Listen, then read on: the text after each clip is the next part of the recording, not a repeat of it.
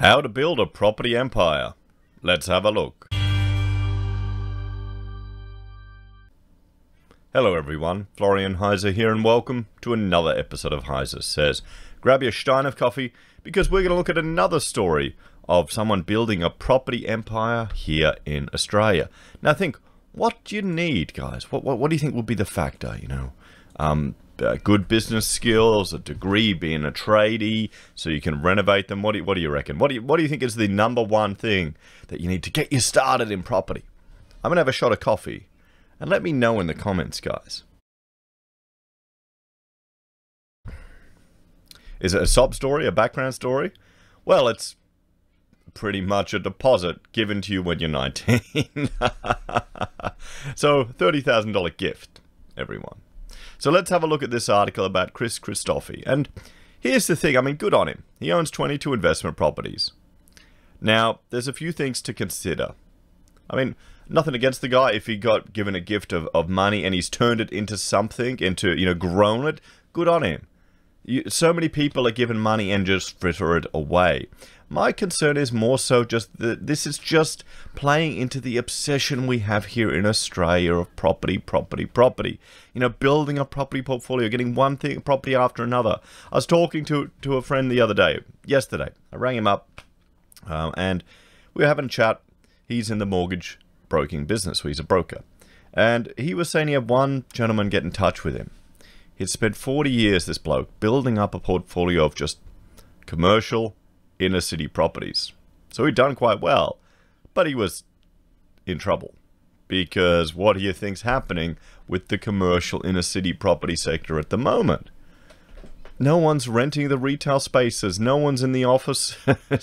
And I was saying there's going to be a cultural shift.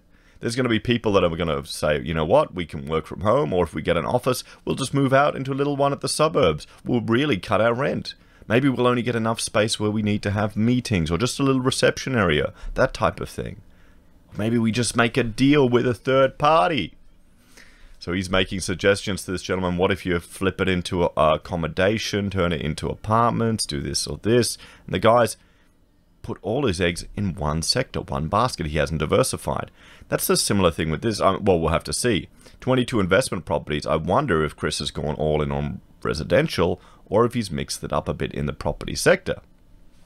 So let's have a look at this article because, that gentleman is going to face some challenging times now because even if the recession tends to fade, but, I'm going to bring up a reference I like to introduce people to. This is the Property Council. I'll just do it. Property Council Data Room. Do I have it up here? Nope, I don't. Property Council Data Room. And you can see a whole lot of useful information here.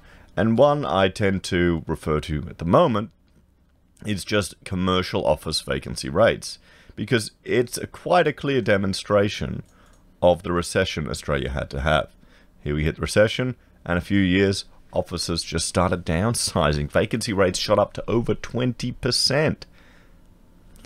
So it's going to be interesting, particularly those that have invested in these commercial properties in the middle of the city, or those that real estate investment trusts that are just focusing on those. Maybe something to look at will be the ones that are focusing on the fringe, a little bit further out. So, yeah, there you go. We're just at the beginning of this journey too, everyone. So let's have a look here. Chris Christofi has come a long way since selling scratchy tickets on the streets of Cyprus, aged 10. But humble beginnings did not stop the 41-year-old property boss building a billion-dollar finance empire while also collecting 22 properties of his own. Mr. Christofi split his childhood between selling scratchies in the street for his uncle and working 10-hour shifts in his father's supermarket while struggling at school due to dyslexia and ADHD. What did I do? I sold mangoes on the side of the street in Southport. I need that for my story. He migrated to Melbourne at 16 to complete his VCE. When I was 19, I asked my father to gift me my wedding present of $30,000.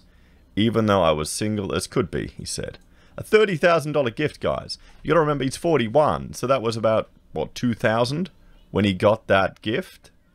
Back then, in 2000, $30,000 would have been a 10%, would be more than a 10% deposit on a median home in Victoria. In Melbourne. in Melbourne.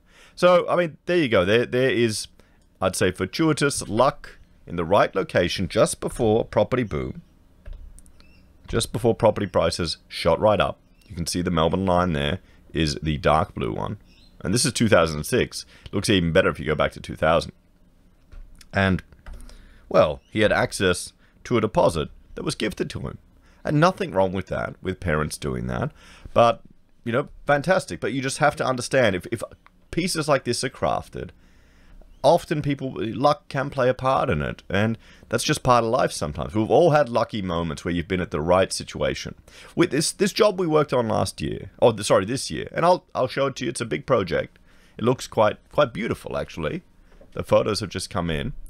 And I'll do a video on it to take you through it. But that job that we got, it's a 500 student extension for a school. I met the contact that introduced me to that company because Rachel was going to a breastfeeding advocacy meeting, and I just happened to go along to a barbecue. Okay? So that's how I got that contact that just led to this job. That's I mean, you wouldn't think it at the breastfeeding club, and oh boy, there are a bunch of hippies there. You know, I think they were trying to raise money for Sea Shepherd, and Rachel didn't know what it was. And I was going, oh, they're pirates, aren't they? Do you advocate for piracy? Can you imagine how I went over in that crowd, lads? But nonetheless, it led to a contact which grew into to lots of work and lots of projects and lots of opportunities. That's just how life works out sometimes. And that's the thing, you've got to be out there, you know, meeting people, talking to people, and networking, or, you know, having a dad that's willing to chuck you 30 grand to at least give you a start. Now, that in itself doesn't mean you're poised for success. That's probably the nudge that you need to have. It's the opportunity that's presented to you, and you need to be capable to take advantage of it. How many people would be given 30 grand and just whittle it away at 19? So good on him for that regards. You know, he turned it into something of value. But that's just something that needs to be considered, because these stories are just chucked out again and again and again.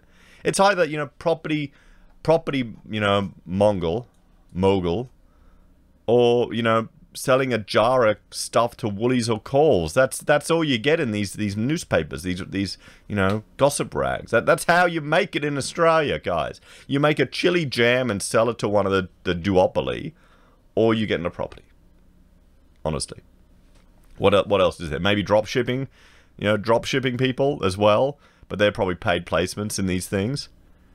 The fundamental problem is, in Australia, it becomes an obsession, and we're just jumping into property. I did a video a couple of days ago where we're looking at Warren Buffett's, you know, predictions for a stock market crash, and that's the ratio of market cap, of entire market cap to GDP. And it's shot up, but it's been up for a while, so it's questionable if it even matters anymore. But I thought, okay, I want to do the same thing for Australia.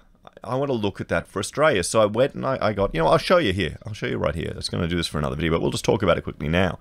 I went and got all of the companies that are listed on the Australian Stock Exchange, and to see the market cap for all of them. Now, this is just loading up now. It's taking a moment. As you can see here. But which company do you think is the #1 in Australia, guys? Which one is the top? It's, well, great, that's crashed. I got to start again. Oh no, here we go. It's CBA, guys. CBA is is our biggest market cap company in Australia. Then CSL, then BHP. You've got CBA, NAB, all the banks in, what, 1, 2, 3, 4, 5, 6. In the top 6... 4 of our banks are here. And then you've got Macquarie Group down here.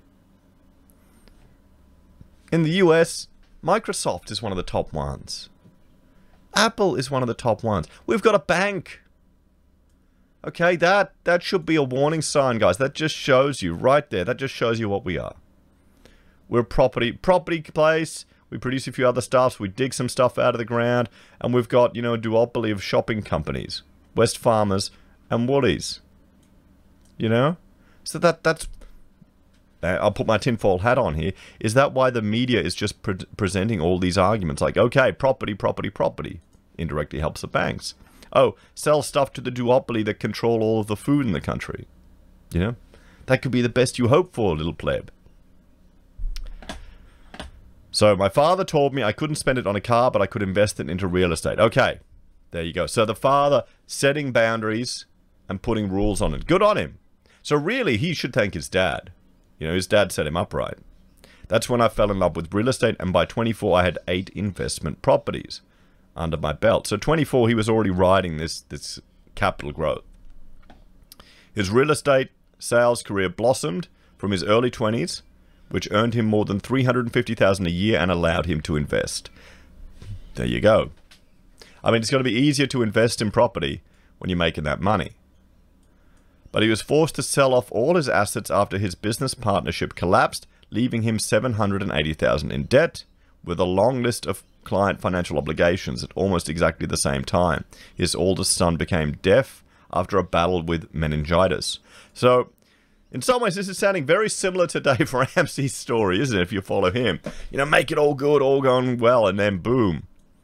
Boom, adversity strikes, and you got to build yourself up. At 24 years old, I went from making $300,000 to losing it all. I almost lost my son, I split up with my wife, and moved back into my mother's house, he said. I made 3 goals at that stage: to pay off my debts, get back my property portfolio, and help other people along the way. In 2005, Mr. Christofi started wealth advisory firm Reventon, which now employs more than 50 property and finance experts and manages more than $1 billion in real estate transactions. His determination helped him win the Business News Young Entrepreneur of the Year for financial services in 2019. Since launching his company, he was able to rebuild his own investment portfolio with his wife, Billy. The couple owned 22 together in Victoria, including 10 in Geelong, and Queensland that are valued between 5 and 1.5 million. The father of 4 is now focused on giving back, with his latest property investment going directly towards tackling issues of homelessness. After raising more than $200,000 across 3 years of Vinny's CEO sleepouts, Mr. Christofi has plans for even larger donations. He recently bought a block of land in Geelong, suburb of Mount Dunedin, and is raising funds via his charity Brick by Brick to help build a house there.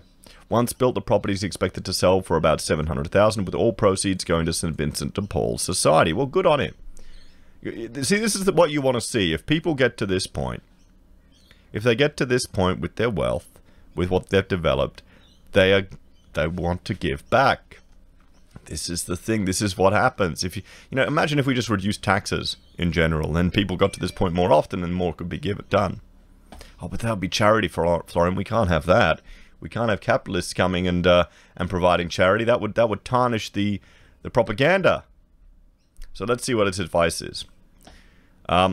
He said he was lucky to break into a booming property market, which had become volatile and slower more recently, but there were still ways for young buyers to get ahead. Ask for help and surround yourself with mentors who live and breathe the way you do. Well, I mean, it's good that he's stepping up to the fact that he got lucky. It's fortuitous. And surrounding yourself with mentors, that seems to be a common trend. I mean, you become the people you surround yourself with. Don't spend everything you earn. Buying the first property is tough, but the second and third get easier. I have 2 to 3 mentors myself, and I'm always trying to upskill. The simplest thing you can do is pick up a book. And he's right there. Or watch a YouTube channel. So what do you reckon, guys? What do you think about good old Chrissy here, his story? I hope he got back with his wife from back then. I really do. Because that would be the saddest thing.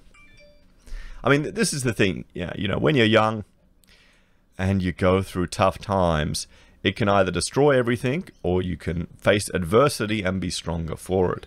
I think a lot of people are going to have some tough times now with the recession coming. And that's why you need to be there for your friends, even just to talk to them. We'll have to see what happens, everyone. So, there we have it. How to build a property empire. Be that right time, get some right money, and don't waste it.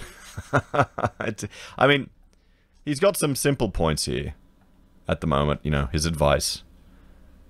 Surround yourself with mentors. Don't spend everything you earn and read books. Which is pretty simple advice, but, you've got to do it. What do you think, guys? Let me know your thoughts and opinions in the comments down below. If you're a fan and want to support the content I create here, there are a few ways you can.